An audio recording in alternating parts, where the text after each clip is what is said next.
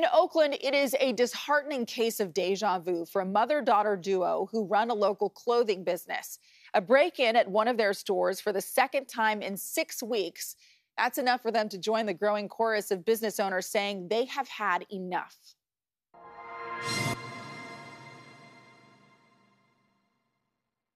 He came in and just walked straight to this rack.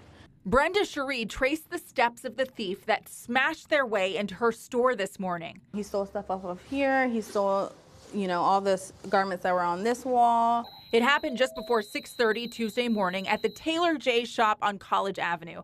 The business is named after her mom. The two of them own it together. But Brenda says the thief stole dozens of outfits from them and jewelry. Sadly, she and her mom are no strangers to being victimized. It's very violating for someone to come in and steal, you're on your property, steal what you work hard to create. We first met Taylor on Easter Sunday. She was one of several business owners rallying in front of City Hall to show unity and fight for a safer Oakland. Hours earlier, a thief ransacked her flagship store on Broadway downtown. Surveillance video showed them using a hammer to smash the glass and kick it open. On Easter, and to be violated in this way just feels terrible. That morning, she lost roughly $20,000 in merchandise and the iPad used to collect credit card payments. But her faith was restored by the community response. Neighbors emailed her positive messages and donated to her GoFundMe.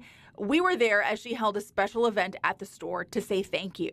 That hope made this second robbery extra painful, especially considering they had just put in alarms. This second break-in, it almost feels intentional. It does. It feels like it's intentional in that they are, intentionally coming to make it hard for us. The most recent data from OPD shows overall crime, including burglaries, is down in Oakland, though robberies are still rising. Brenda says she's not feeling a difference, and she thinks city leaders are out of touch with her reality. It doesn't seem like anyone is meeting us where we are. Yeah. It's rough, and it just keeps happening.